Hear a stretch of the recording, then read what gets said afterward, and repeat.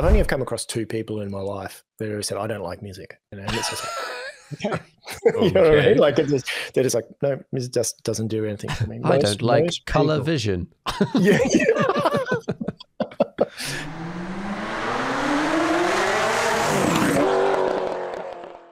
Hi, everyone. Welcome to the Car Chat podcast, funnily named for this week's guest. But with me this week, we have Lee Gray. Hello. Hey, how you doing? Very good, thanks. Can you tell the audience a sort of short summary of who you are and what you do? Well, my name is Lee Gray. I am the co-founder and lead industrial designer of Kyron Audio. And we design and manufacture ultimate home music systems. Right. Yeah, this was sort of loosely introduced. I was discussing with a previous guest called Jade Devison, who is an interior designer and does lots of design on really high-end garages and buildings and stuff like that. And we were talking about audio, and he was like, oh, you should chat to my mate, Lee. He makes some mental stuff. And I had a look at the website and was like, oh, okay. Yeah, we're talking the top end here. So where did this journey begin for you?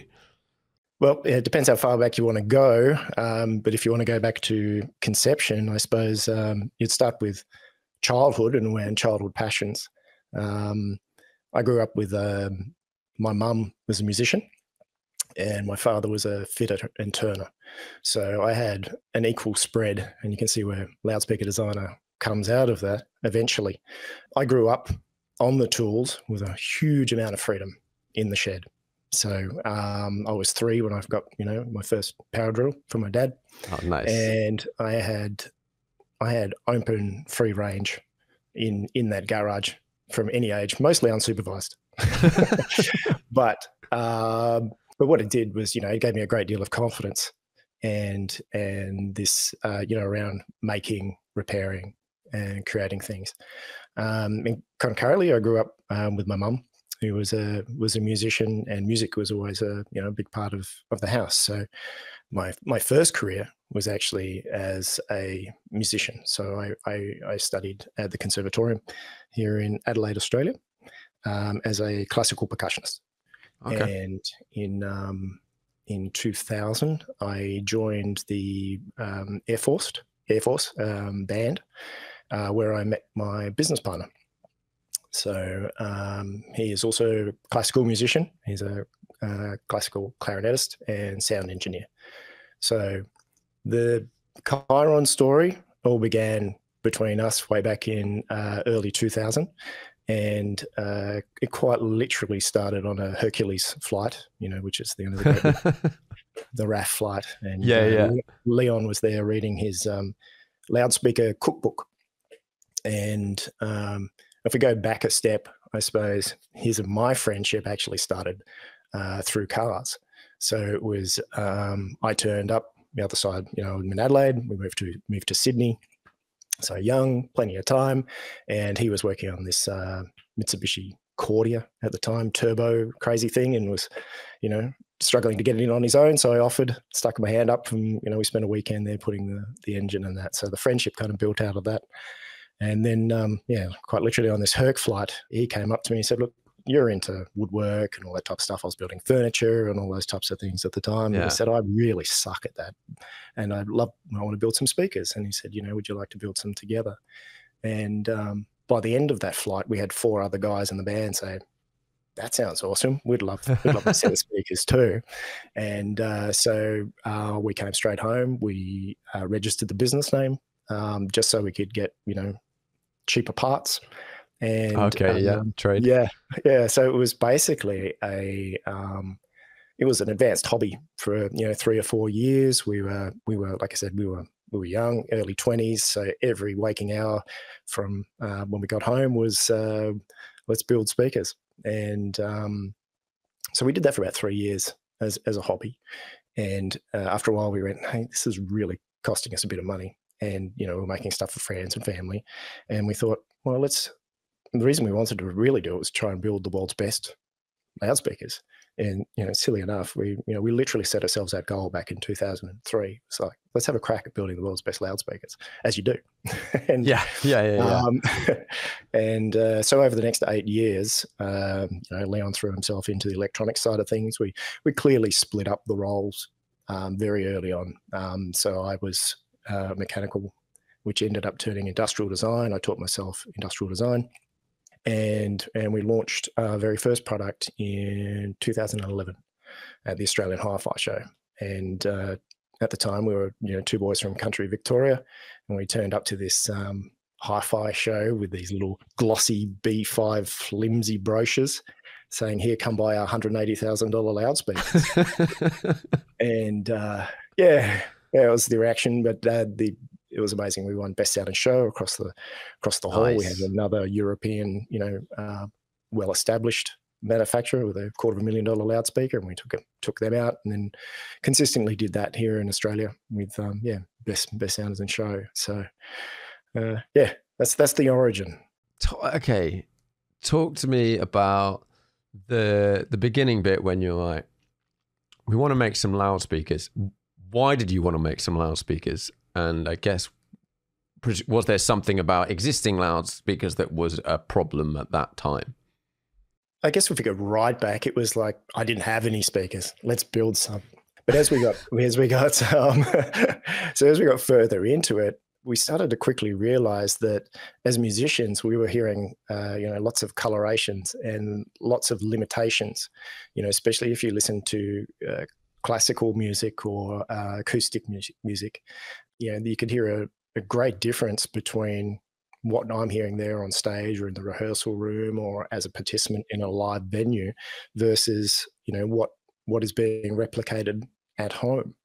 So that really drove us. And then quite early on, we discovered, if you've been on a website, you would have seen what the speakers look like, and realized that they don't actually have a box at all, which is quite confronting to some people and internet trolls who say that it can't possibly work. But we're not the first people to do it. Like all designers, we stand on the shoulders of giants. And we've looked through the technologies that are around and made it our own. But no, we discovered through Leon did in particular. He found a guy called Sidfried Linkwitz, who is kind of the godfather of boxless speakers. They're called dipole speakers. And once we did some early tests on that, I remember the first time I heard it, we played like a concert bass drum, and a sound that I know very well. And all of a sudden I could hear that that was a calf head hit with a felt beater, and I went, "Oh my God." All of a sudden, we've got, especially on the bottom end, you've got this amazing fidelity and clarity.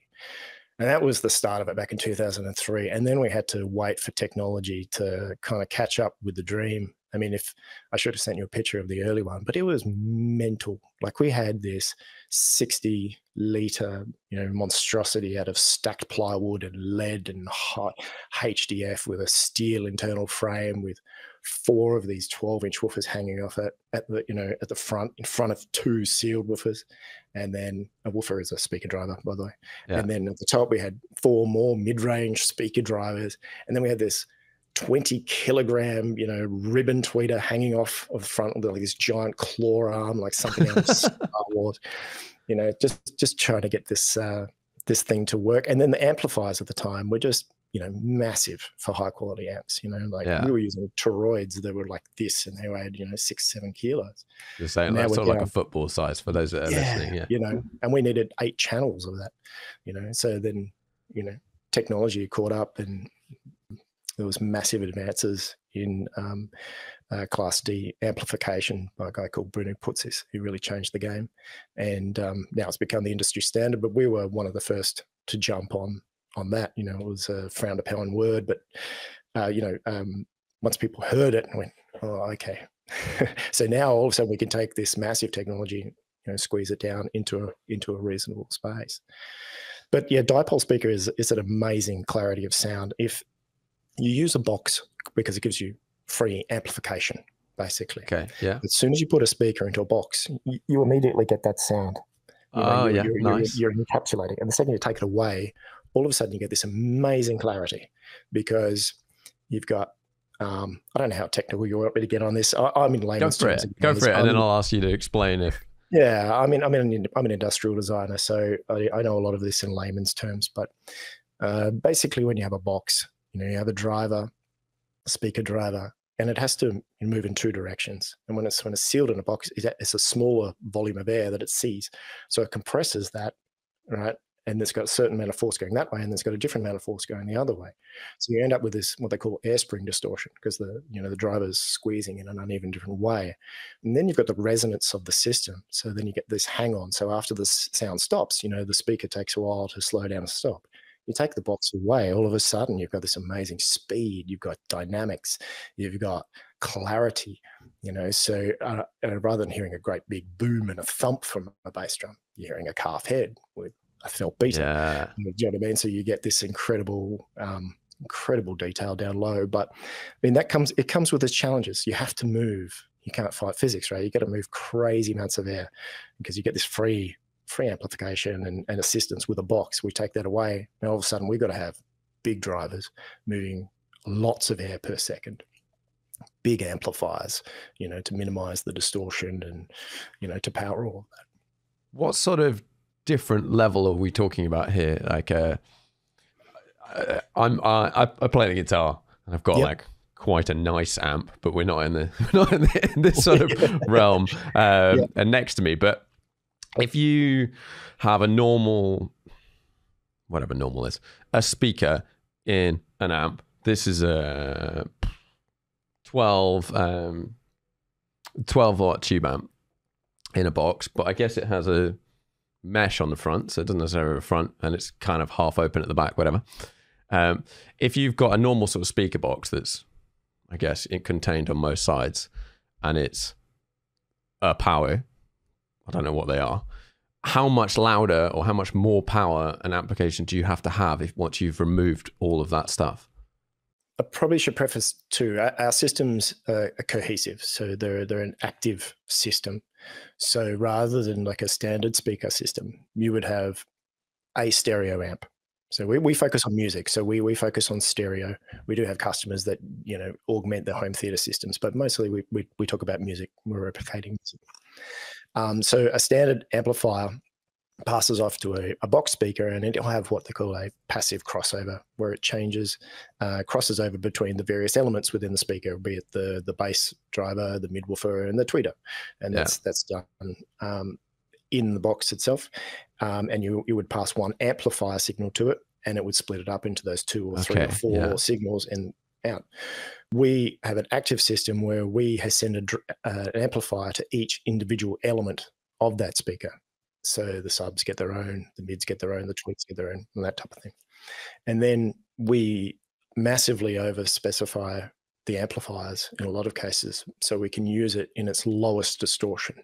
So amplifiers, the harder that you run them, it's like a car, right? The harder you run it, the more distortion, the more stressed this thing gets.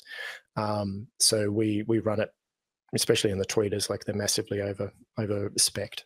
But in our entry-level system, which is the Kronos, we have 6 1200 watt amplifiers within the system.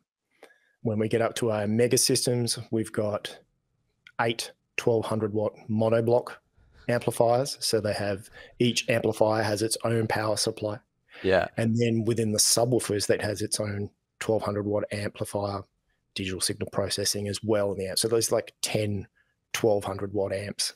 And are those like each of those a standalone unit? No. So we build our amp. We have like a 4-channel amplifier that we build. So there'll be 2 4-channel amps. But yeah, but it's monoblock. So yeah, we throw everything at it, basically.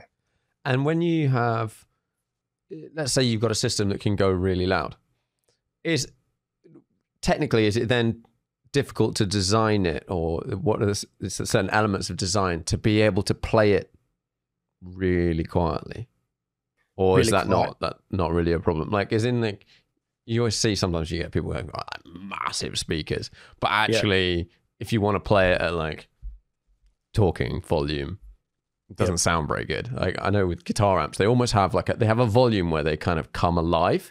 Yes. Is that how does that work in this sort of I would say that's element? true of any hi-fi system. You know, your ear is less sensitive, lower volumes to the low end. So like old school hi-fis, they used to have like I can't remember what they call it, like a loudness volume. So they'd basically, it's to do with it's to do with your ear and its sensitivity at different frequencies. So you boost the bottom end when it's quieter, so it sounds actually more even. So a system that's over bloated in the bass, it will sound more even as it's quieter. So our methodology is where we are there to represent the art, which is music, to its truest form. So we want to get out of the way. So a lot of speaker designers will talk about, adding, certain colors or whatever to it, like a horn-loaded speaker or a box. A box will bring its own resonance. We're doing everything we can to get out of the way and just represent it as it came off of the record. That's our goal. Okay, interesting. And then I guess you then really, if you're aiming for that as clean as possible, it's then down to whatever the input source is. Correct. So we're also very different in that we take control of the entire audio chain. So we, way back early on, it was like we want to take control of all of it. We heard the virtues of active loudspeaker systems and what that can bring versus a passive system. And so if I can use, the hi-fi industry is in a bit of a strange space. If you think about it in comparison to your industry in the car space, unless you're a hot rodder, you don't. If you want to buy a hypercar or a supercar, you don't go to Koenigsegg and buy the body, and Ferrari and buy the motor, and somewhere else to buy the wiring loom, and somewhere else to buy the double clutch, and then jam it together and go, hey, I've built the world's best car because they have the world's best. You know what I mean? Yeah. It doesn't work like that, and that's literally what the hi-fi game is. People go to a dealer, and they'll go, okay, this dealer has the rights to sell those speakers and that amplifier, and they're going to tell you it's the best perfect pairing. Whereas we went first principles. We want to take control of everything. Everything. So right down to we custom make the cables. I mean, tomorrow we're off for a site visit to measure up the cable of the customer's room that is going to be delivered in the next month, so we can make them to the exact length. And even recently, we've just brought out our music server. So that's, like a streamer, if you like. It's a very high-end computer that's dedicated just to music. So now we can take control of the entire audio chain. We tune it cohesively. We tune it anechoically. And we know whatever we create, here, we can replicate in your home. Yeah. We take the guesswork out of it. So we also...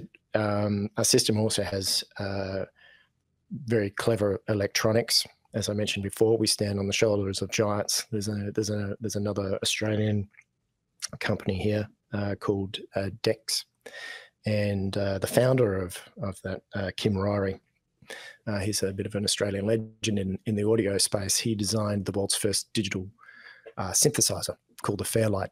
And single-handedly, that company changed the sound of the 80s. So the first person to pick that up was Stevie Wonder, I believe. No, he was the second. It was Peter Gabriel, who then told Stevie Wonder. And all of those crazy sounds that you hear from the 80s, it's because of that machine.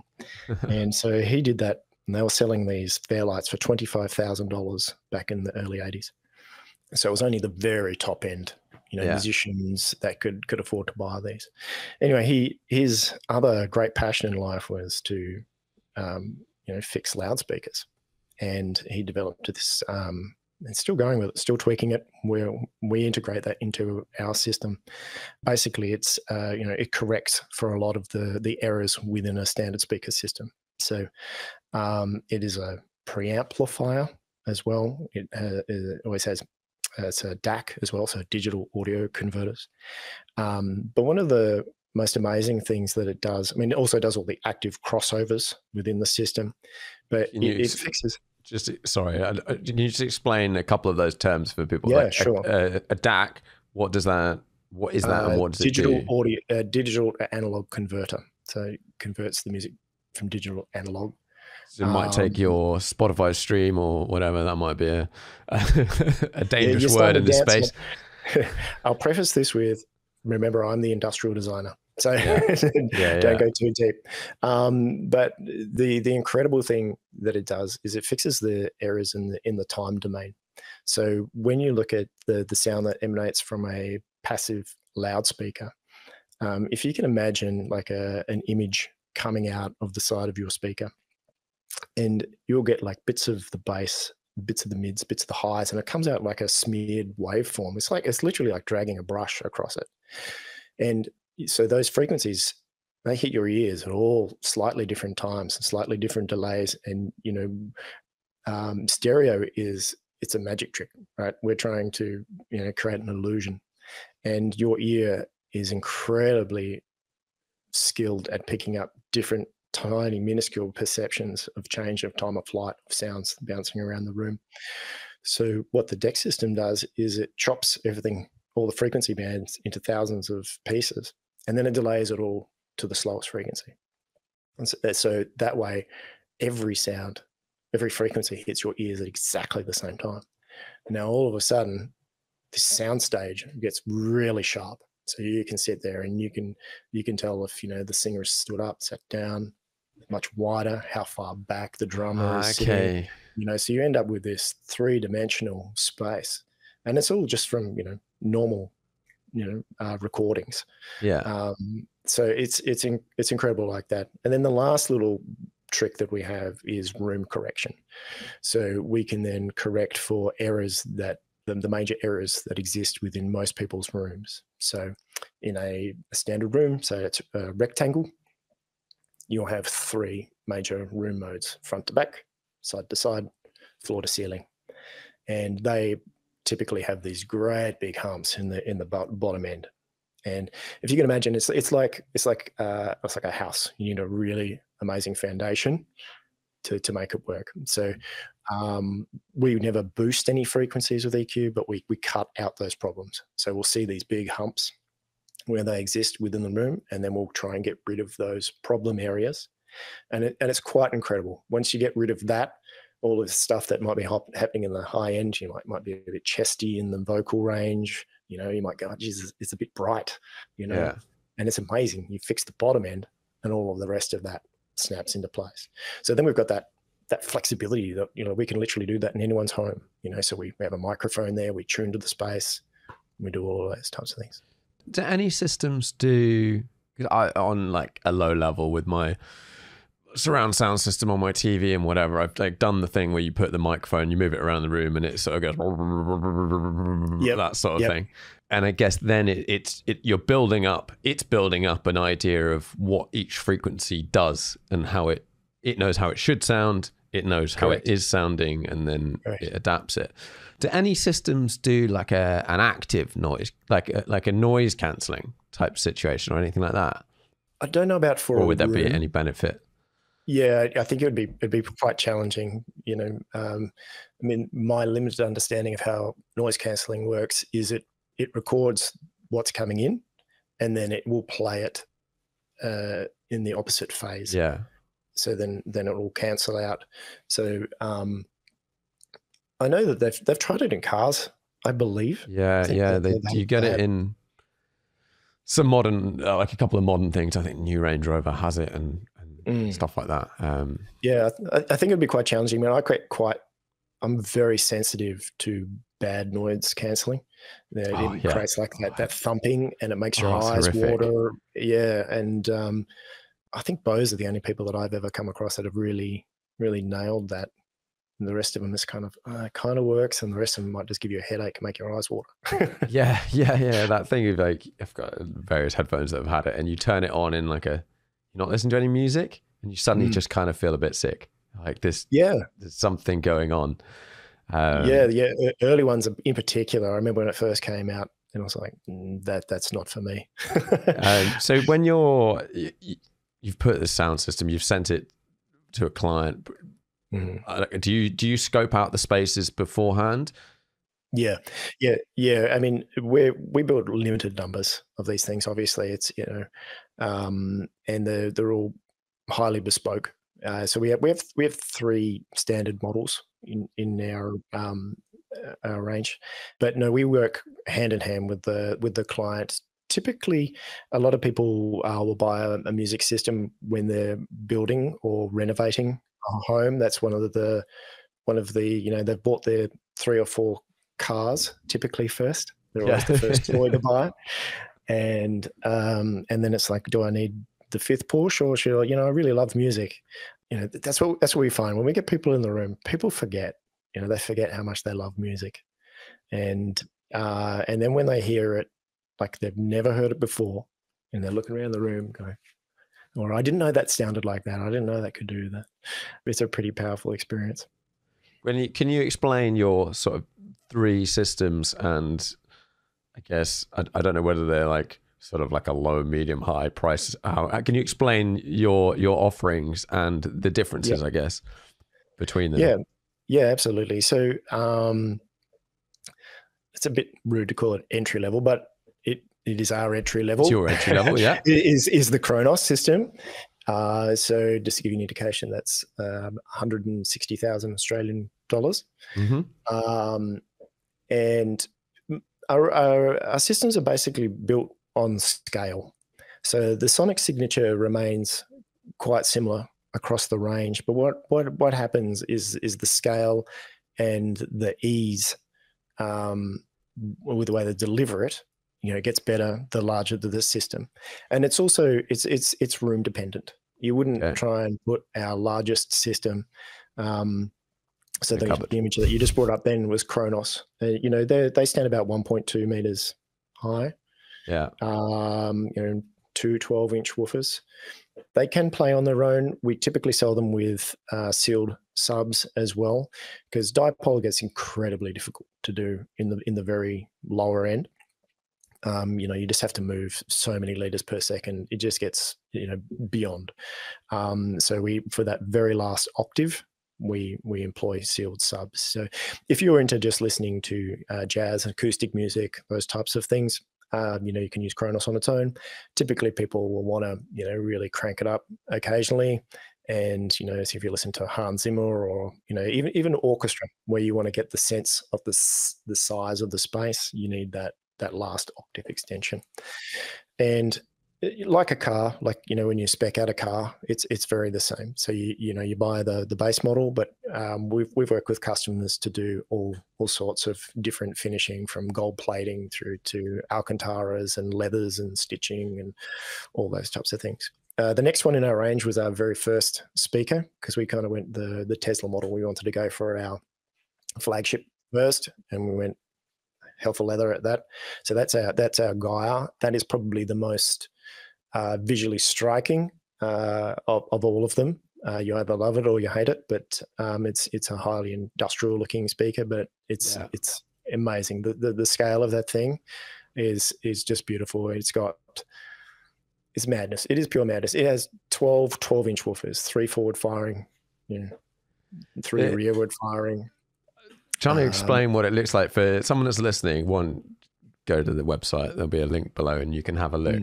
But it's this sort of funky upright shape with literally what looks like speakers, just like not surrounded by anything, kind of just like on it. Yeah, it's a naked speaker. So there's no baffle on the bottom end. So we split up. It's actually a 4-way system, and so the bottom there's 6 of those 12-inch woofers, 3 forward, 3 back. 4 of them work together as the lower subs. 2 of them are the mids, and then it passes off to the higher end. And then our final offering is the Phoenix system. So that basically has the speaker system that was at Kronos, which is our entry level. They pretty much become the mid ranges of the system. And then we have these 2 towers, which are about 1.6 meters high, of triple 15-inch dipole woofers. So it's just, yeah, like I said, craziness. And then it hands over to sealed 15-inch subwoofers, and they're cast from aluminium, cast aluminium enclosure. The speakers look like it because of me, and they sound like it because of my business partner. So Yeah. I live the mechanical side of things. So they're all designed here in Australia and assembled by us. And we have many partners, you know, for making this happen. Yeah, one of the things I was talking to Jade with, I don't actually think this is on our podcast. It was one of those ones where you stop the podcast and then we spoke for like half an hour afterwards about stuff that was just like kind of unrelated. And I was saying, we were talking about speakers, and I was saying I'm doing a renovation at the moment, and part of my head was like, some speakers at some point now. I'm going to say probably not this price point, but some speakers. And the thing that sort of surprised me when I was looking around, and I guess this is possibly how we end up where you are, is the design of most speakers is really boring. Like it's a box with some speakers, and you're like, yeah. But you seem to have to go. I don't have an in-depth knowledge of this world, so there might be options below, but it's almost like naught to £5,000 box, possibly even way above that. But then if you spend £15,000, suddenly you get shapes or different designs and stuff. Now, and then this was why he mentioned your company. He was like, have a look at these. These are completely different.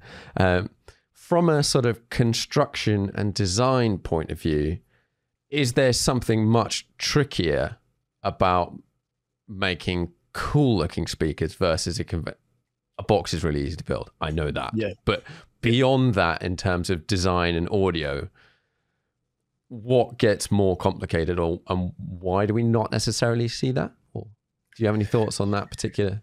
Why don't we see that? I mean, if you were to look at my bill of materials to make something that doesn't have a box, it is insane. I think I could hold my hand on my heart and say that we would have the highest bill of materials, considering we don't have a box. And everyone goes, well, it's just a pole. It is not just a pole. It's it is so difficult. I don't know if you've ever put like a fence post in the ground. You know, our goal is to make something that doesn't resonate. It's rigid. It doesn't impart any resonance on the sound at all. So we have to build this ridiculously, you know, over-engineered platform for this. So the only thing that moves is the driver cones. That's it. And so if like that pole example in Gaia, we're building one at the moment. I think I threw you some images earlier, and we laid it all out this time around. We just wanted to see it, and there's just hundreds of parts that are just built in this layer of a pole. So, you know, just in the spine of that, for example, you know, there's a 25 mil thick core where all the cables go through. It's a CNC milled piece of acrylic. Then we pass either side of that. We have 2 layers of stainless 6 mil. Then we have a mass loaded barium in between that, and then another 2 layers of 10 mil aluminium, you know, on either side of that. And that's just that center part of the cone, you know. And then, you know, there's the web, then there's the facades to go over the top. I mean, just to keep the whole bottom, the first time we built this, like, cause it's got 3 feet, and we built it, and it was like disappointingly flexible. Yeah. You know, it's like I had like 12 millimeter solid stainless hand polished legs on this thing, and it still wasn't rigid enough.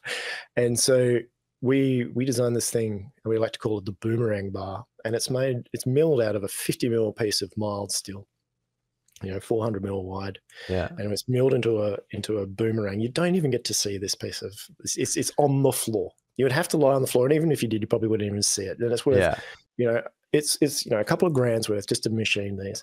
And then there's, you know, these wedges that go in between it, and so it's under these, you know, constant forces where it's pulling down, and so it just, you know, has all this mass down very low and highly rigid. And then we go to stupid lengths. I'm obsessed with, like, the finish that you get, like, on a watch, or that beautiful feel that you get on a camera lens, when you would know that very well, when you're zooming in and out. And I wanted that feel. And I spent 2 weeks, and I had to find, a retired old machinist here that knew how to spec out ultra, fine threads. Yeah. So then we had the spike bolts just made. These are 16 mil in diameter. We had them broached. We had them hand polished. We had them gold plated. So they're the kind of crazy lengths that we go to. And I don't know if you've seen inside of our speakers. I probably spend more time designing the internals of the amplifiers. Yeah. Every cable has its own home.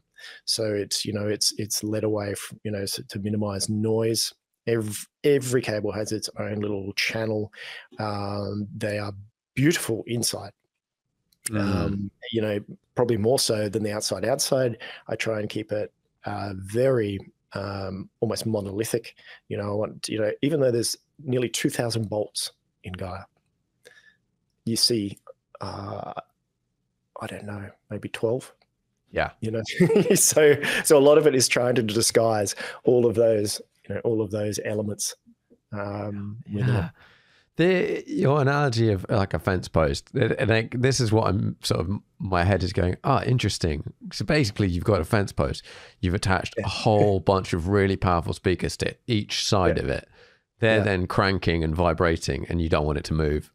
Correct. You just don't want it to move at all. Zilch. Exactly. Yeah. Yeah. And unfortunately, most people won't let you dig a hole and concrete a pole into their floor. This was going to be my question. Like, surely someone's like, yeah, let's just solid mount them. Like, let's put them in the foundations. Yeah, exactly. People go to some crazy lengths in the audiophile game. I mean, audiophiles are a strange breed. I've seen people dig pits underneath their speakers and fill that with, like a concrete case on them, which is then isolated from the rest of their speaker. People run their own power to the home, which is just a dedicated power source just for their speaker system. So you can minimize the noise coming into the system. Yeah, because I guess in the perfection level, in terms of nothing moving and whatever, is just the speakers move. Literally nothing they're attached to moves. You've got perfect power source, all that sort of stuff. So when people are designing their rooms and stuff, I guess it's, if someone's building a luxury garage and they're spending millions of pounds on a building and yada yada yada, and they're like, we're going to have our speakers in a room. Do you get involved and are there lots of stuff around what the floor is made of, or you want it to have a wood finish, but what is underneath it? What is it on? All of this sort of stuff. 100%. And that's how the friendship started with Jade. That's how all this came about. It's actually quite funny because we found him in the Rob Report magazine, and we were just reading through it and go, this guy looks interesting. I wonder where he's located. And it was less than 100 meters from my house. Like, I could have thrown a rock to his office. And I still rib him to this day because I turned up 3 times, this guy with the speaker, we should talk, just kept ignoring me. Yeah. So I turned up the 3rd time and it's like, oh God, this is really cool. So, we're best mates, but yes, we do the whole thing. I mean, currently, obviously we're working on a couple of projects. I can't wait to show you those when they come off. What we're working with Jade at the moment, with some incredible garages overseas. But we've got one in Queensland at the moment, which is coming to completion at the end of this year. Been a very large project, but we helped design that space. So we basically built a room in a room. So all designed for our Phoenix system, which is the very high end one. You mentioned flooring. Concrete is best. It's the least amount of resonance. Yeah. We've got timber floor that's laid over the top of that. We've got acoustic, diffusion and absorption. I mean, our customer wanted a beautiful window to see out into their space. Now, traditionally, audio and glass don't mix as well, you know, because you get lots of reflections, all those types of things. So with Jade, what we did is we designed a triple glaze window. It's massive. I can't remember how wide it is, but it's big. It's about 5.5 meters wide. It's one, you know, it's a solid big piece, about 4 meters high.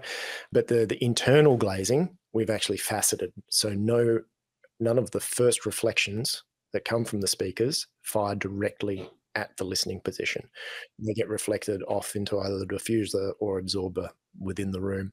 And then we have like a cloud that cascades down above, and a ridiculous air conditioning system. It's, you know, we've done this massive baffling system to minimize the sound. Yeah.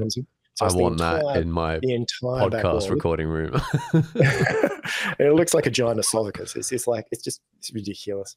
And then we're working on a really crazy project with that kind of fell out of it. You know, he's into his vinyl. I got to do the industrial design on a very special turntable that's designed here, and he wanted something a bit different with the vinyl record storage. And you know, when you go to a record store, there's always that cool place, that easy spot to flick through records, right? It's just at hand height. It's like kitchen bench height, and you can flick through and you can see everything.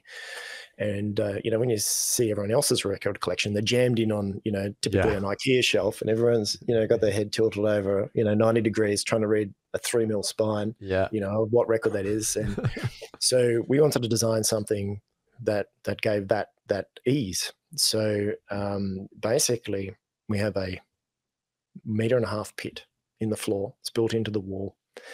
It goes up 4.5 meters, and it's basically a giant lift for a filing cabinet. So it has 20 drawers. Yeah, it's got 20 drawers. It's behind a piece of glass, so you can see it going up and down. It's, you know, partly designed by Jade, so it had to have, you know, this beautiful theatre, you know, as well. So I mean, if you're spending that kind of money, you want to see it, right? You want to, you know, enjoy it. So yeah, piece of glass drops down.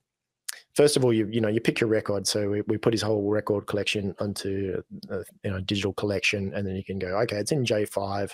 So you know, he presses the button, J5, records come up, glass comes down, the drawer that it's in pops out. The rest of the 4 drawers unlock, because when you're in vinyl, right, you know, it's that analog thing. It's like with this whole movement to the Turbolon and all that type of stuff. You know, we're going more analog feel.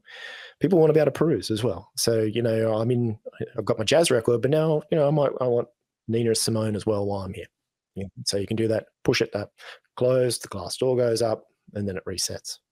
And it's all, you know, humidity controlled and all that type of stuff as well. So that's like the ultimate version of the press C9 in your, I can't remember what, there was like a hot dog place near where I used to live. Then you'd go and you put your money in, whatever they're called, those machines. That's pretty cool. Yeah, 100%. Oh yeah, that I can see how this goes just mental. It sounds like it's a similar sort of thing to what seems to be happening with resto mods in the car world. So when people are like taking an old 911, that seems to be what everyone does, but they're doing other stuff as well. And you go, well, I want to make this level of final product. And it kind of goes, you can spend nothing and you get nothing. You can, let's say, I don't know, in pounds, loosely, you could spend 100 grand and you'll get X. But if you want the level of finish that everyone associates with like the top end, it just suddenly goes 800 grand. Like the middle kind of doesn't exist, because you're then going, yeah, but we have to look at every single component, every single material, this process, that process. We're only making 10 of them, blah, blah, blah, blah, blah. Is that sort of how it seems to work in the audio space? Oh, 100%. Yeah, especially when you get into the bespoke side of things. You know, I give an example of the legs that we have. You know, the standard is, you know, it's machined aluminium, so, you know, powder coated. But if you want the stainless ones, you know, the hours go from, you know, we're talking a couple of hours worth of machining, and then off to the powder coater. It's nothing. But if you want the polished stainless, these things they're not done by hand. These are lapped on large glass tables, and we're talking 20, 30 hours worth of work to turn this piece of stainless into a mirror. The labor just goes through the roof, and then you've got to fit it, right? You've got this thing that you've got to somehow magically get it on there, assemble it, not scratch it, not touch it, and then ship it, transport it, get it into the person's home. Yeah, exactly. And then the risk factor just goes up, 10x. And then there's, if you have, God forbid, you damage it, and you're going to take it all apart, refinish it. Yeah. How do you the risk package these things? It's insane challenge, actually, because there's no flat sides on it. And so you can't just cut a big piece of polystyrene and throw it in. So we pretty much air rack them. So we use a company in Victoria that specializes in moving MRI machines. And so we basically put it onto an isolation platform. So it gets bolted to that. So each of the feet have, they've got 16 millimeter bolts in each corner. So we can put sizable bolts into that, and it literally just floats on the isolation system. It can hang upside down. Not that I want to try that, but it could.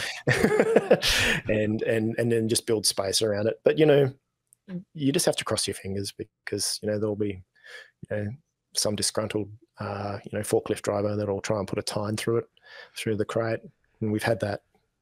We had narrow misses twice with tines go through wooden crates. Years worth of work. Sometimes you just put into a box and pray. That is, moderately stressful. And it's highly stressful. It's crazy. In terms of technology and things that are available now and that you use now, are there any particular things that have been super useful in the last 5 years or so, or that stand out and you go, we just couldn't do this element 5 years ago, 10 years ago? What sort of things are like that? As I mentioned to you, the DEX system, but that's just come up with a new release, but mostly around the tech was amplification and the size of that. And moving to Class D technology, where you're minimizing the amount of heat that needed to be dissipated. Prior to that, a lot of, especially in the audio file, they'll use a Class A amplifier. And for a 100-watt Class A amplifier, it's about the size of an ottoman, and it'll heat your room. It's always on. So main developments have been in amplification and getting efficiency and power down and stuff like that. Yeah, exactly. But it's more than that. It's we literally throw everything at it. If there's a place to grab an extra bit of something, we will. And it gets to that point where it's you have to put a lot of effort in. It's like Formula One. To get that last little. The last little winglet on the back of the DRS system. Just to get that 0.001. So, you're now in P3 rather than P5. Yeah, we just if there's any opportunity, we'll throw the nth degree at it. And it'll seem crazy to others. Yeah. But it's just what it takes. And it takes that perfectionist mindset, that's just, I used to get called a perfectionist a lot, and I used to deny it. I was going, no, I'm not. But I've really lent into it in the last few years. I've gone, you know what? Yeah. That is actually, it's necessary in my business, in the things that I create. I have to be a perfectionist. I'm the one that has to bear that pain a lot of the time. Yeah. Yeah. You're like, well, we're putting ourselves at the top. And we're aiming for near perfection. We're not quite sure what that is. I guess that's a slowly moving target, but we're trying to make our stuff as good as it can be. Yeah, correct. And it's it's part of our ethos: music design, no compromise. That's Kyron. And no compromise. There's always a compromise. But it's an ethos, right? You have to. But I think of it more of as a mindset. let's always do the right thing. What's the hardest we can push this? What's the furthest we can push this? And when you've made, you've done your latest, highest end product, are there still loads of things in the back of your mind that you're like, would love to have done this, or the technology is not quite there to improve that? And do you have like a slow list of like, this is an incredible product, but yeah, I can see how this could develop in the future? Yeah, I think, a lot of people talk about IP protection, and in our game, it's just, it's almost not worth it a lot of the time, because, you have to defend it. And the thing is, we're always so forward thinking, it's like any of those, it's like the car designers and stuff. You mentioned before, our speakers don't look like anything else. And I quite literally didn't look at other speaker companies when I designed my speakers.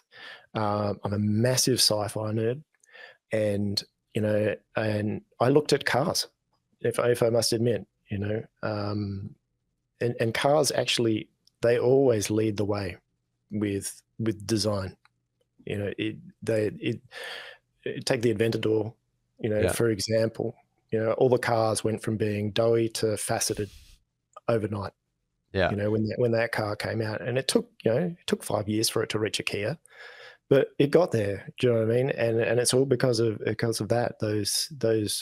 They're leaders in that space. And then that's how I like to think of our company as well. I like to think of how it, as opposed to a speaker business, I think of it more in lines with a car. I've always thought about business more like a Koenigsegg. It's that pushing absolute limits.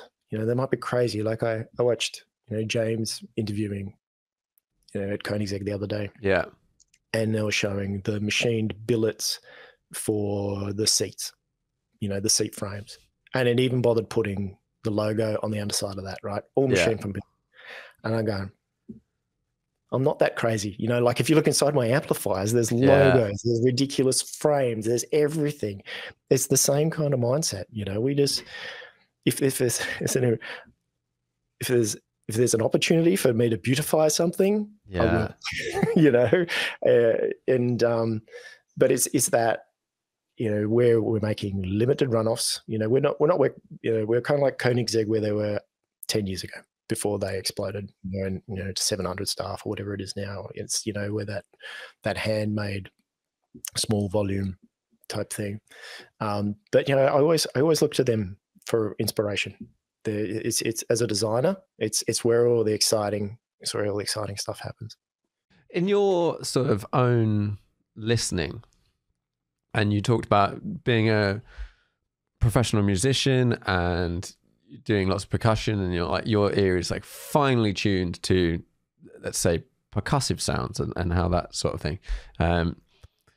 Do you find that some people, I imagine the sort of resolution on your criticism of an audio system or something is probably really high, because it's what you do. It's partly like where you've come from and all of that.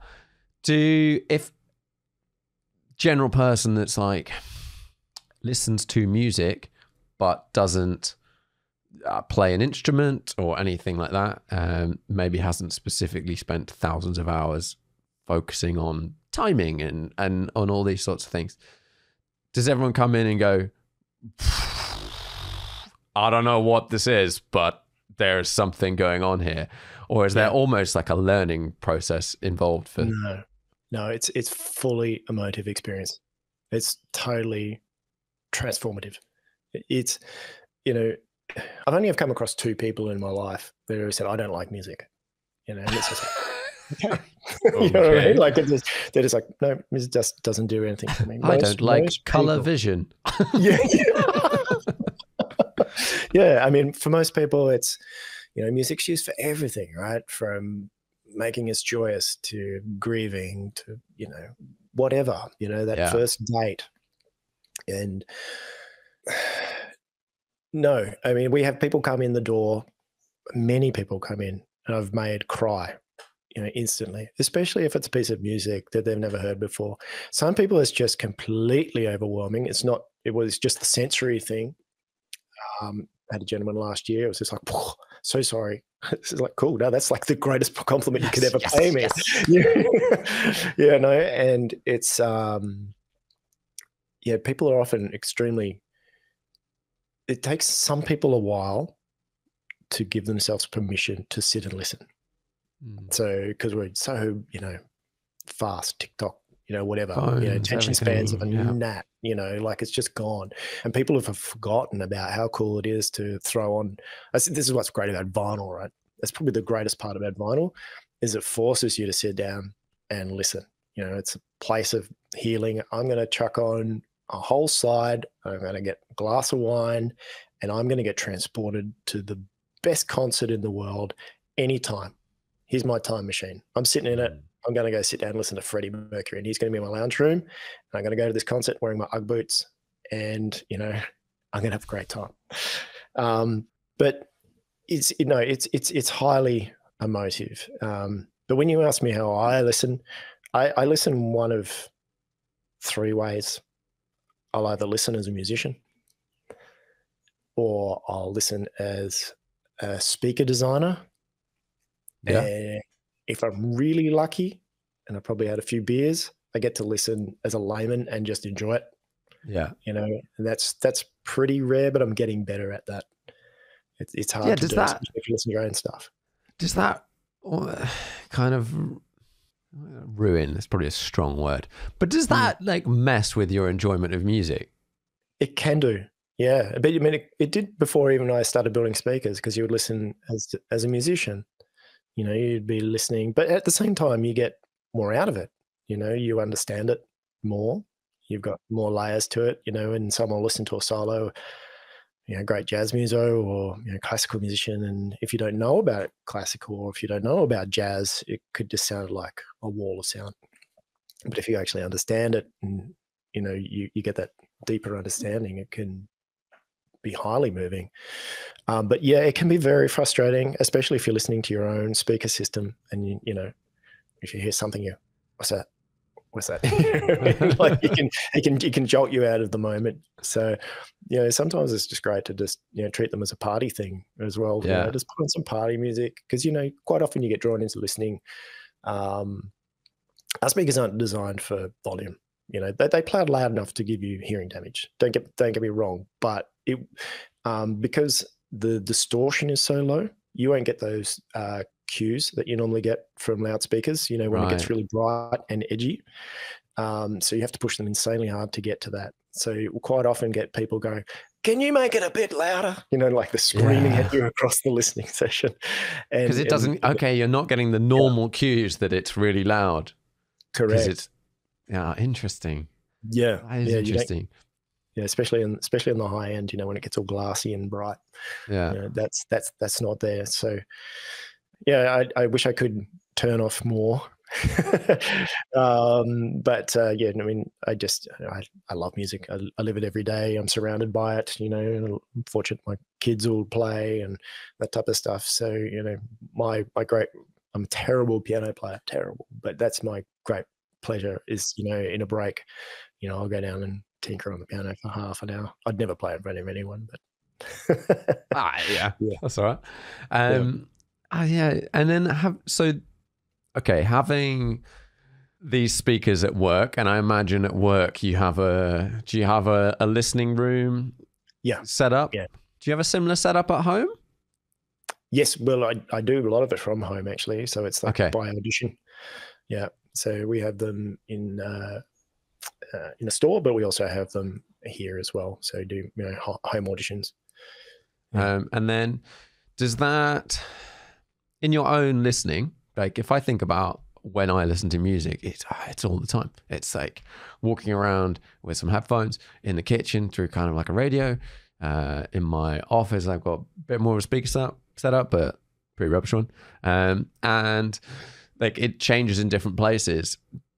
What for your own like level of like daily listening, et cetera, et cetera, et cetera, what do you do? And like, have you adapted and gone, okay, but I can get away, but I have to listen to headphones, but it has to be this level of headphones or these headphones. How does that all pan out in your life? Yeah. I go through waves with it. Early on, I just, I remember we did a hi-fi show, and so you're doing intensive listening for 3 days straight. And, my wife at the time was, managing the door and stuff. And we jumped in the car afterwards, and she sat down and she went, "Oh, can you turn it off? They just sound broken." You know what I mean? It sounds broken because typically, the way that we consume music now, we consume more music than we ever did, right? But it's such low quality. It's a 2-dimensional experience. Yeah. And when you do music at this level, it becomes completely immersive, 3-dimensional. But to answer your question, I've got a little bit better at it. I don't listen to a lot of music because I do get frustrated by that when I'm not listening to the system. It'll be mostly, I listen to a lot of podcasts and stuff these days. But I will listen to. It's an understanding. It's a different mindset sometimes. It's almost like an occasion as well. But the beauty of our speakers as well is because of the dipole type of thing, they evenly disperse the frequencies throughout the whole room. So they actually disperse through the whole house very evenly. So you can go next door and it sounds very even. You know what I mean? As opposed to just hearing this thumping bass coming through the wall. Yeah. So, but not so much. I don't listen to too much music on the cheap headphones. It does drive me a bit mad, especially in the car. It's a challenging thing, to do good audio in car as well. But because that in the car you have so many vibrations and all sorts. It's impossible to get good audio in a car unless you're like, I don't know, it's a challenging environment, isn't it? Presumably an audio show is also a horrific environment for listening to music. You've got everyone's playing their bloody music. Yeah, correct. Yeah, sometimes it's negotiating with the neighbors at the hi-fi shows. Yeah. But like I said, we consistently win Best Sound Show because of the flexibility of our system. So we've got the room correction, and we've just got a lot of cards up our sleeves where we can actually do it. Whereas most people are stuck with just moving the speakers around the room and sticking cushions up, or whatever it might be. But to answer the car, we've dipped our toes into that just of late. Actually, we for a customer, he had a classic DeLorean, and he really wanted a music system in his, and he was actually my anaesthetist, and so anyway, we did it as a project, and we're thinking of releasing it as a kit because it just took so much time to design this thing. It was crazy. So, but we went as always. We went crazy hard with it. It's got it's fully active. It's got DSP. It's got all of those bells and whistles. And DeLorean was kind of a unique use case in that had decent amount of volume where the golf clubs or the time machine was meant to go, the flux capacitor. Yeah. So we had a bit of volume there to play with. So they came up pretty good. It was a challenge, but it was a lot of fun too. I mean, did you do a lot of like sound isolation type stuff? Yeah. Well, I would like to do more. But especially, where there's 2 mil of fiberglass between you and, a noisy, big, nice booming box of glass. Yeah. They're a strange beast, the DeLorean. I've spent a fair bit of time crawling around inside of one now, so it takes a little bit of the mystery out of it. Well, that has been actually really interesting. There's loads of it's that thing of like, okay, I know a little bit about this, but not that much. I can now get a bit more of an idea of where we're coming from in this sort of space. When you made a point earlier about people kind of like just buying their own bits and pushing it all together, and I just suddenly my brain flashed to any hi-fi magazine I've ever read, and it's like, exactly, buy these speakers, and then we think it pairs really well with these speakers. Surely the manufacturer has messed with this and gone, this is tailored for this. Yeah. But in terms of, we've got your end, you're like, right, top end.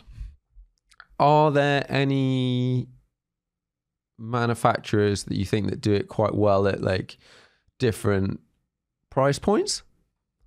Yeah, I mean, there are some box speakers that, you know, I do like. I try to steer clear of ported speakers.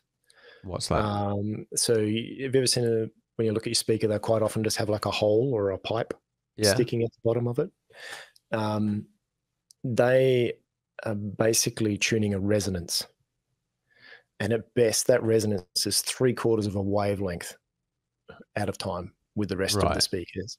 So it's very easy and it's more efficient to use a ported speaker. You get a lot of boom and a lot of, you know, a lot of bass. You know, people go, oh, that sounds great. There's lots of bottom end, you know, it's just like, you know, so, and, you know, it just messes everything else up. So I try to steer clear of ported. So when you talk about in like speed and of speakers, you know, you've got dipole, you know, ribbon speakers, they're, you know, the fastest, and then it goes, you know, sealed speakers, and then ported, and there's a couple of other types as well. So yeah, a good sealed speaker I like. And Dyne Audio, I quite, you know, that was the first speaker I first heard. That was my first introduction to high-end hi-fi. I went, you know, into a hi-fi store and went, oh, okay, that's different. All of a sudden there's a soundstage and, you know, all those types of things in front of you. But yeah, it's a challenging one. There are some very good, you know, European speaker brands as well that they put a lot of effort into reducing all those colorations too out of the box. You know, you can do a lot to get rid of it. You can't get rid of all of it, but you can get rid of a lot of it. You just have to go to Herculean lengths. You know, it's not just 25 mil of MDF, medium density fiber board, which most speakers are. You know, to be honest, most of them is only 10 mil thick, but so they actually create another speaker with their box. So,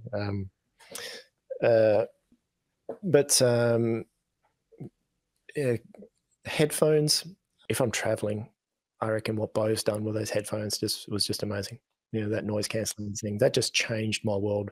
I remember when I first got those, and for travel, and all of a sudden, you know, you put it on and the entire cabin disappears, and I don't have to blast my head off, and I can hear, you know, the dialogue, you know, when someone's talking on the movie without, you know, giving myself a headache. So that was a real game changer for me.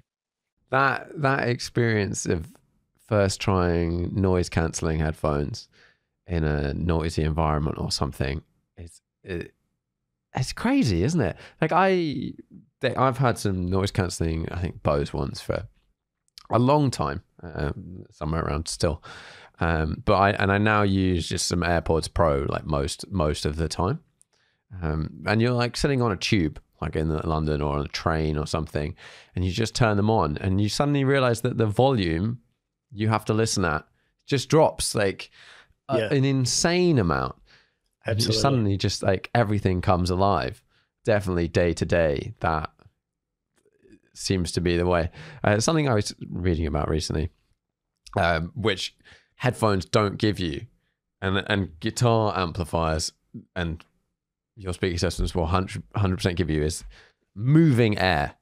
And the fact that we don't just hear with our ears. That's visceral. And the difference, it must be, you must come across this occasionally, but people listen to a sound system on YouTube, a speaker, a hi-fi, or whatever. And then someone will critique it listening at home with some headphones on, unknown headphones, whatever EQ that they've got, and go, this one sounds better than that one. You're like, recorded on their phone too. Recorded on a phone, played over the internet.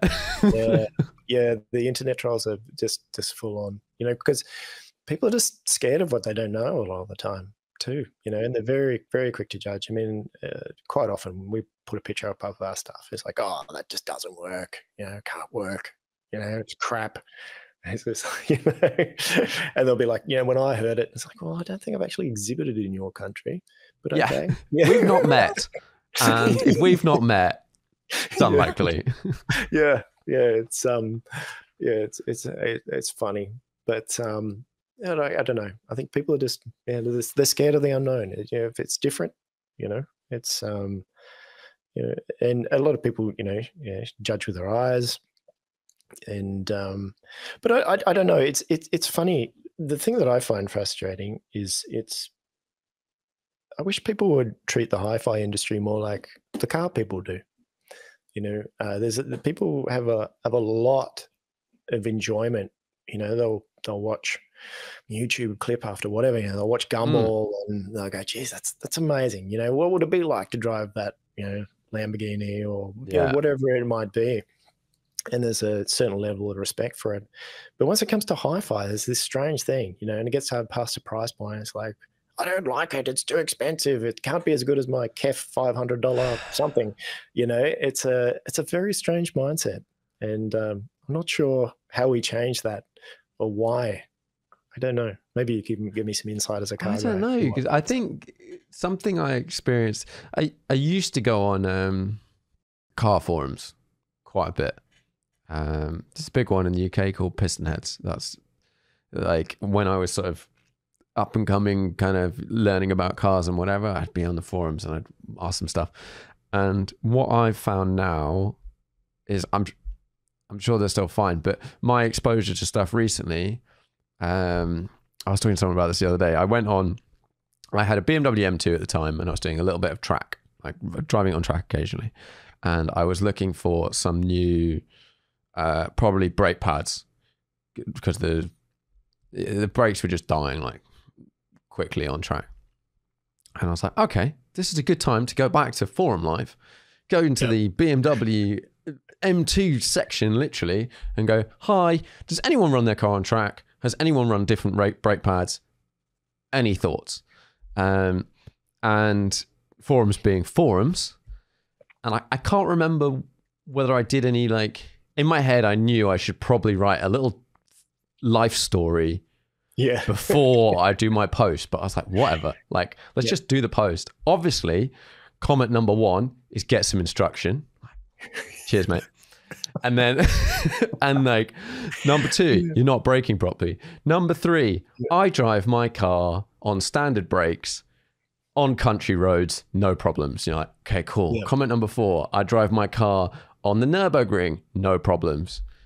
And the track I was driving my car on had not long straights, but quite a few straights that had really heavy braking zones. The Nürburgring is quite a long flowing track, so you get quite a long amount of time to have cooling.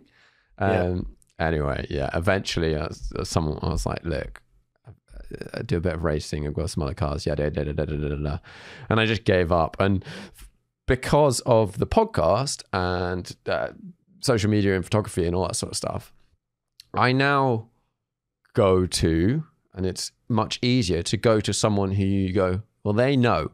I'm not going to ask everybody and anybody. I'm going to ask one person. Like, oh, I want to know about Kyron audio. Okay, I'm going to ask you. And you're going to tell me your thoughts, and I'll go, right, I think he probably knows more about his company than anyone else. And like with the brakes, I asked someone that ran cars, and he was like, this model, this option, you'll tick, tick, tick. Thank you very much. And it's sort of taken me away from forums, because I now just try and seek from someone I know that knows. And social media allows you to do that, because you can generally get in contact with people who you can see have had some experience or whatever in whatever you're looking at. And that, I wonder if audio is a similar sort of thing. Like forums, people just, they can be great, but often I think you find a lot of people in forums who just want to talk about the stuff that they want to talk about, fine. But a lot of other people are just getting on and doing it. or just like living their lives. And for example, your customers and customers of high-end audio, I imagine probably are pretty nerdy on it and keen in it, but they're probably not discussing, they're possibly not discussing £500 systems. They'll be chatting to their mates who might have similar level. They've all spent whatever 200 grand on a hi-fi setups, and they've listened to different high-end things, and they'll just chat to those people about it, and you'll never hear about it on a forum. Yeah, I mean, to be honest, we don't. I mean, most of our customers, the audiophile game is quite hobby based. You know, they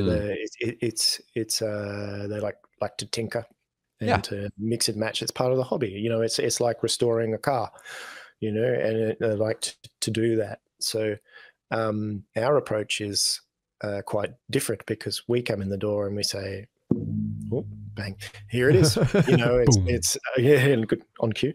You know, it's delivered as a whole, and so we kind of, apart from, you know, bringing in maybe a different source, you know, you can bring in a record player, those types of things. Our focus is about delivering a music experience. Yeah. So we cater for people who love music, and for people who want the ultimate music experience in their home without the fuss. Yeah. So, you know, we don't, you know, quite often the audiophiles, you know, won't be our key market. You know, we do have them, you know, people that have actually heard it, and, you know, and a lot of people that want to get off the ride as well. They've been trying for years, you know, they've been trying to get to this holy grail where they can just sit and enjoy the music, and then they go, you guys deliver all of that? You know, so we attract more people that don't come with it's a bad word to use, but baggage, I suppose, from that. You know, they just come into it, they go, oh, we just love music. We just want the best music in our home. That's it. And that's we've got the budget. Yeah. And that's what we can provide. You know, it's that ease. It'll work in that home. It's an interesting one, because I look at audio and I can see how the different, like, let's say the car, if you look at cars, often they're never one and done. There's like lots of different things to learn about, different companies, blah, blah, blah, blah, blah, different experiences, yada, yada, yada. But I guess from my perception, and this is how I'm going to sort of approach if I get a hi-fi system for my new place, I basically want to be one and done. Yeah. Not, okay, maybe 10 years down the line, I might have more budget or whatever. But I don't want to be playing with different stuff. I just want to go, I want a really good system for my budget, and I kind of want to forget about it. Like I want to look at it and go, it looks nice or whatever, fit all that sort of stuff. But at the same time, I just want to be able to hear really like music in the best way I can, and the system's good. But I don't want to be, I'm not going to be doing what I would do in the car world, which is going sideways along. Like, I want to try different companies to see the different stuff. And I can see how maybe if you're really into it, you know, that is a really interesting thing to play with. But I suspect most people that consume music, which is everyone, like apart from the odd person you've met, music is it's the music, and the sound system is the gateway to access the music. And you kind of just want to be like, I've bought the best sound system that I at this time can afford or want, etc. And then I kind of want to forget about it for the rest. Like, that's it. Yeah, you don't want to buy the hobby. I mean, I'll give you another analogy aside from cars. It's the 3D printing game. You know, for a long time, you know, if you wanted to use a 3D printer, it was literally buying a hobby. You know, you had to tweak it to understand it, you know, all those types of things. And I steered well clear of it, you know, because I didn't need another hobby, you know. And then the game 3D printing has just changed. In the last 12 months, there's been a couple of key companies that have come out and just brought game changer technology. And all of a sudden, it's a tool. You know, that's what I want. I want the end thing. I want the thing. Yeah. I don't want to make a thing to make a thing. You know, and I think that's similar with audio. I mean, just traditionally, the people that, you know, have learned about hi-fi, you know, are the audio files. But I think there's this Well, there is. There's the whole other bucket of people that just want the best. They just want the best without the hassle. They just want it to work. And yeah, I think they're the people that resonate most strongly with Kyron. Mm. Yeah, they want the solution, and that's it. They don't necessarily want a new hobby, or it's not their hobby, and it's daunting. I know you can walk into a hi-fi store. I remember it's daunting. It's like, what's an amp? What's a preamp? What's a DAC? What's a cable? Like there's a lot going on there. They just want a car. Give me a car. Yeah. And give me the keys. My problem is when I find something slightly interesting, I like to know more about it too. And the more you know, the more you want. I just like digging and digging and digging and digging to a point that it gets ridiculous. And you're like, Sam, you don't need to know about the ins and outs of building a 3D printer and running one and whatever, and like blah, blah, blah, blah, blah. It's part of my nature. And I think my brain clashes with people sometimes. You come across who just they approach things in a different way. And one of them feels a lot simpler sometimes when they're like, I want some sort of audio input device for my podcast. And I'm like, cool, right, let's spend 50 hours reading about different microphones. They're like, no. I don't care. One that works, and I'm never going to change it. I'm like, oh yeah, but what if you have this one? And then like down the line, when we got more budget, you'll get. They're like, no. I want something that works, and I'm going to forget about it. I'm not going to spend any thoughts on it as long as it works. That would be quite relaxing. Especially your game, the camera game. That's. I think with cameras, I am starting to come out the other side of I've spent a lot of time. I think there was a lot of change. There's always a lot of change in whatever period of time you pick. But let's say when I started, I don't know, 15 years ago, he says, as an absolute guess, it might have been longer, it might have been less.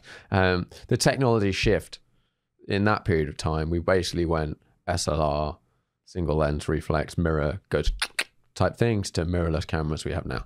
And going through the high-end cameras being one to now the high-end cameras being mirrorless, that for me was a meaningful shift in cameras in terms of my day-to-day usage of cameras. They basically got a bit smaller, technology got much faster, and you could charge them by USB. That charging by USB as an odd thing was probably the biggest change to my day-to-day photography in the last 20 years. Because I'm always in cars, and like, I don't necessarily want to carry around a charger and a 3-pin plug. And you're like, that's it. I just plug it in the car, job done. I arrive at destination, charged. It's like niche, really niche thing. But as my usage as a professional photographer, that was unbelievably useful. And I now have got to the point, and I think maybe it's just an age thing, where you're younger and you're like, Dad, we need to get a new TV because the new TV is going to be better. So with TVs, I'm like, I mean, 4K. I don't think I need 8K. At some point in time, I'll get 8K, but whatever. Like I've had this. I only just bought this TV and it was expensive. Turns out you bought it 15 years ago. Yeah.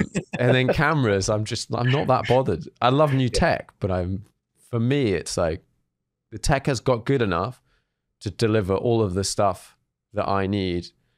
Yeah, I used to have the same with drums. I remember that. There was always the guys, what cymbals you got? You got this, and what sticks you using? I don't know. These ones are brass, and the cymbal sounds really nice. And yeah, it's like you can just. There's so many damn colors in it anyway. Depending on how you hit it. Yeah. I was never really that gear guy. I liked nice stuff, but it's I don't know. It depends. Speakers, I'll go down the rabbit hole. On the occasional car, I'll get nerdy and go down that rabbit hole. It depends on what your vice is, I suppose. Exactly, and that is fun. And I think probably most people have one, maybe more than one, but like one thing you really nerd out on. Yeah. And like, that's fun. And for you, it is your business, and it makes sense. Like, if you're not nerding out on it, people ain't going to buy your speakers. Yeah. I mean, my vice at the moment is a massive space nerd. You know, I just can't get enough. Oh, really? Rocket launches and SpaceX and all of that. And, you know, that the first time I saw a SpaceX rocket land back on a platform. Yeah. What? Yeah, that's mental, isn't it? Look, this is how much of a nerd I am. I made this. This is a grid fin, and that's my coffee holder. My what is okay for the people listening, and to be honest, for me, can you just explain what that is? Well, you know, on SpaceX's rocket as they come, and the first stage, as it re-enters the atmosphere, they've got a series of fins that actuate and change to change its pitch and okay, stuff, so it can keep itself stabilized as it returns back to Earth. So, so you made nice. yeah, massive. I particularly threw myself into it through COVID. You know, I just turned off all news channels, all of that news, and I just focused on something, you know, that made me happy. And that was the internet is amazing, isn't it? Like, the information you can now find.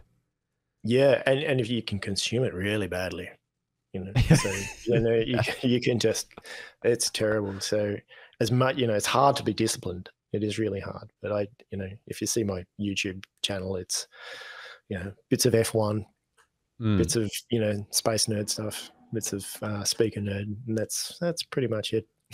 your vices. That's it. Yeah. Just keeps feeding me the same stuff. I know people go like, oh, I look at my home feed and you're like, oh, it's all of this certain side of stuff. I didn't choose that. And you're like, shut up. You did. Yeah. Absolutely. You click on all these videos, even if you think you're like, I'm not going to click on that because I'm not interested. Like, you do though. You know. The algorithm knows you better than you. Exactly. Right. Well, I normally wrap these up with 5 questions, and they're normally quite automotive themed. So I might give you the option of adding an audio twist or whatever if you want. Do you have a most memorable driving trip or journey? Trip or journey? Yes. So in the Air Force Band, we did a road trip. Road trips in Australia are quite long. So we drove all the way from Sydney, New South Wales, right up into Longreach, which is, I don't know, many days of driving on a truck. But I was driving the band truck at this stage, and it was my first experience with road trains. And you know, you're driving on a dirt road, and the mining trucks, I don't know if you've ever seen them here in Australia. What is this? So it's quite literally a truck that's a train, and it has so many carriages on the back. I can't remember. I think something like up to 9 bogies on the back. Oh, wow. And the amount of distance that these things shift, like from the front to the back of it, because you can imagine the whip, you know, that comes around. And I remember it was incredibly hot, and you know, the seat that I had was the gas strut was not right. So every time you went over a bump, you would hit the roof, hit the floor, hit the roof, hit the floor, hit the floor. And I've been doing this for a couple of weeks. You know, we were driving 600-700K a day, and then we would stop, set up an entire concert band, like full truckload, you know, 40-piece concert band, do multiple concerts, maybe even do a little march, and then, you know, then hang out with the guys afterwards and that type of stuff. But I remember it was, we had the truck there, and it was very hot, and I just wanted to crack the quarter window, you know, and then the older guy, the sergeant, you know, he's going, don't do that, don't open that window. Why? It's good, it's hot. Next road train we go past, the whole glass window, the whole side window, doing 110K an hour on a dirt road, just comes flying in on me. And then we had to spend the whole rest of the next week with no window, driving around outback Australia in this truck. And I mean, I can remember when we turned up to the Longreach, we were there, like, you know, worried about security, you know, and well, during this rehearsal, and I turn around and there's this guy hanging out of the truck cab, you know, like trying to steal stuff, and I'm chasing him down the street of this country town. Yeah, so that was memorable. I think, yeah, we had most of the band cracked it about halfway through. Like there was almost a mutiny. Wow. It was full on. This might seem like a simple question. You're an Air Force band. Why are you driving? Well, you have to do everything. You're literally. Why are you not flying? Yeah. No, we spent more time on the road, especially. It depends. You know, we did a lot of flying as well. Don't get me wrong. You know, when we were in Sydney, there was a lot of time there. We spent more time in Darwin, which is a long trip. You know, if you look at the map, it's half of Australia. You know, you're flying across. It's a long way. So a lot of time in a Herc, which is, you know, I don't know if you've seen them, like it's red, you know, canvas chairs with net backs. Oh yeah, they look its knees interlocked. Uncomfy. You know, like you're staring at that guy there, very loud, can't even talk, you know, that type of stuff. So yeah, and then we moved to Melbourne band, and they flew privately most of the time, which was great. Oh, nice. Because you spent most of your time in air movements waiting for the plane to take off. So you know, we spent days there. Actually, the most memorable flight back, we came back once from Dili, which is just north of Australia, and we came back. We'd been away for 2 weeks entertaining the troops over Christmas, and then the guys flying the plane thought we needed to stop in Darwin. We didn't want to stop in Darwin. We wanted to fly all the way back home, you know, get back to the family. So they decided to land in Darwin, and then the plane was new at the time, and when they went to start it up the next morning, they used the wrong battery pack, blew everything in the plane. Oh dear. And it took us another 4 days, you know, to get home. You know, we waited air movement for 6 hours. Yep, nope, not going home today, guys. Off you go. You know, and you just kept doing that. So I spent much more time waiting for a plane than actually sitting in a plane. Yeah. Is everyone wearing noise-cancelling headphones in a Hercules? Not in those days. It was just yellow plugs. Oh yeah. Just block. That sounds. I've never seen one of these road train things before. That looks absolutely mental to go past one of them. Yeah, they're terrifying. And the roadkill. You've never seen so much roadkill. Like just hundreds of kangaroos in all bits and pieces, just strewn either side of the road, because they don't stop. They just keep going. Yeah. And they just kangaroos, bits everywhere. Crazy stuff. If you could, I'll give you both options on this. If you could only drive one car, and you've got like a sort of practical shitbox on the side. Yep. So one sports car for the rest of your life, what would you choose? One sports car. Does it have to be a sports car? Oh, it doesn't have to be, no. I'll tell you my favorite cars. How does that work? Go on then. So I've got a bit of a thing for small cars. So I've got a classic 1969 Mini K. Oh, okay, cool. So that's my pride and joy. Yeah. But if I had, you know, cost no object, you know, for a fancy car, I'd probably be the guy that gets a Bentley, like with a really awesome experience in the back. Someone else could probably drive me around. You know, I love fanging it through the hills here as well. Don't get me wrong, you know, on occasion. But most of the time I just get so frustrated driving through traffic. I reckon that whole idea of, you know, lounging in the back.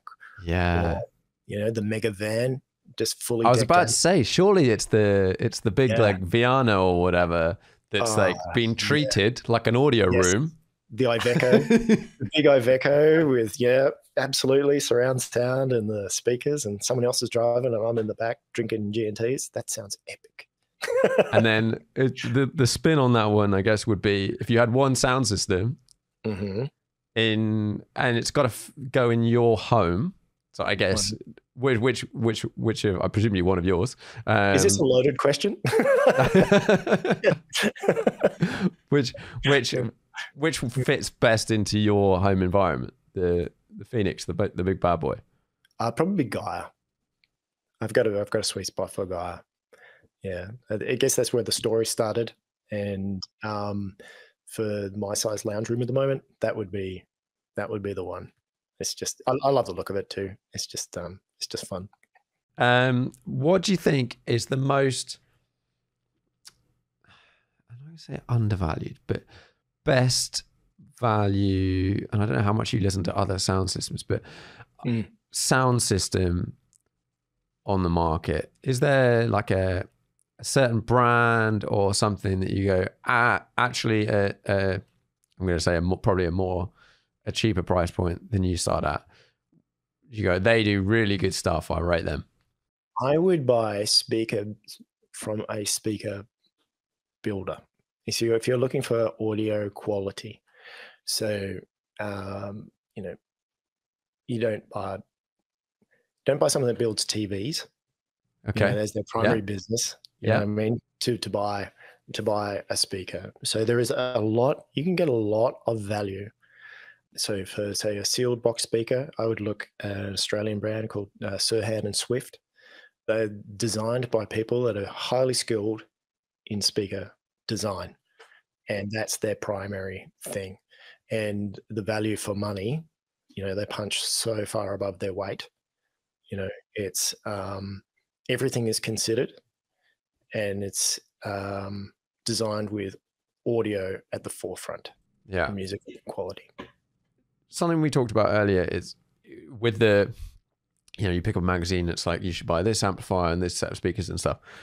Do we end up with that because building a speaker, we get a bunch of people that are very specialist in building speakers and speaker enclosure type situations, and then as a separate thing, like someone that might build an amplifier it's like a different set of skills, and you just get companies that just make amplifiers. Is that correct? Probably why we end up in this situation rather than one company, which probably needs to be quite big to do everything. Yeah, and it's built by founders. I founded this company because I love building passive speakers. I founded this company because I love building amplifiers. I founded this company because I love building speaker cables. Yeah. So they find that niche, and that's what they focus on. What we do is hard. It's just crazy. Like I said, our bill of materials is just off the scale because we're building everything. So it's a very difficult thing to take on. Very difficult. But the reward is a cohesive system that is designed to work as a whole. Is there a company or a product that you've seen come out recently that you think is particularly interesting for one reason or another? Do you know what I really like? It's going to be totally lo-fi, but is the freedom of the Bluetooth speaker. For, it's not critical listening, but my daughter got, so my daughter got like I can't remember what it is. It's like it's not a UE boom, but it's something like that. Like that, yeah. Yeah, and the way that we can just, we're outside in summer, you're having a barbecue and you throw it on the table, and it's not hi-fi, but it's pretty damn good. It's also there. Yeah, it's there. Exactly. And it's a hell of a lot better than playing it off the speaker on your phone. Yeah. And it brings a level of enjoyment above its investment value. Yes. Yeah. It's $100 and we take it. God, that sounded very Australian then, didn't it? For the English bucks. We take it everywhere. Take it camping, everywhere it comes with. So yeah. That's an interesting little thing about having a sound system, because like I listen to music all over the place. Recently I bought, and I just held up for the camera. It's like a little speaker. I'll hold it up again. It's actually an amplifier. It's not a speaker jobby, but it does both. And yeah, most of the time I want to be playing through my freaking hand-wired Morgan down here, and that sounds awesome, but at the same time I don't want to carry that around, and I want to be able to enjoy playing an instrument somewhere else. And same with listening with a little UE boom. I take one of the small ones, I think it's a Boom 2 that I've had forever, in my luggage whenever I go abroad, just so that you can listen to it on the beach and like you can enjoy it. Now, if you set up a dedicated room, which all these things are going to have to be in, because that's what you're doing. Yeah, you have to specifically go to that room to listen to the music. that's a little bit tricky. Do people end up with, does anyone have this level of system in multi-rooms? One customer has 2 systems. Yeah. Nice. Of ours, yes. But yeah, it's what I love about our system is it takes you away from the daily grind. Yeah. Everyone's got a home theater these days, and it's a whole bunch of speakers, with this investment spread across 20 bits of kit. Our system is about investing in something truly remarkable, into one thing that does something very well. Yeah. And we create these environments where people just disappear. It's just, it's such a busy life these days. People are just so busy, and our customers in particular, they're right at the pointy end, obviously. And it's a place to revive, and to think, and to, reset. And like I said before, it's literally a time machine. It can take you back to that most amazing moments in your life. We've all got those pieces of music, where we went on our first date or whatever it might be. It'll take you there. Remember your past loved one, or whatever that piece of music might be. Or it could be just to go have a bit of fun and dance to. Yeah. Dance around the lounge. Does that too. So yeah. It's you're going to your listening room, whatever that is, you're going for an experience, and like a chill out or whatever. Like, yeah. But within like a lot of homes are open plan too. So like I said, they really do just, they spread throughout the home. That was one of our early on customers phoning us up and said, we didn't realize how much we were going to enjoy it. Like, I got a text message, I'm out the other side of the house cooking a couple of steaks on a Saturday night, and I didn't realize, I'm here bopping away, and it's really nice when you get messages like that from your customers. We quite often do, because we're, it's a process. If you buy one of our systems, it's not like I'll buy one today and it gets delivered tomorrow. This is this is something that we create together, like from, and like you talk about the room, it can be from anything from, hey, should I get a rug, or what kind of ottoman should I get, through to, can you help me design this whole space? So it becomes, and then you had a guest on recently, a New Zealand guy. He had software that was, we do a similar thing with that with our customers. We build up a photo album. We give them the ongoing thing. So because it's part of the process, it's really enjoyable. You fully spec this out like you would a hypercar, and then you get to get that little bit of dopamine hit every week, with a cool little image or a Saturday night, and you'll pop one through, and so nice. It's all part of the process too. Yeah, I like that. Adds like some more depth to the buying experience. Yeah, they're very invested. Yeah. Fair enough. Well, I think that's a good point to start wrapping it up.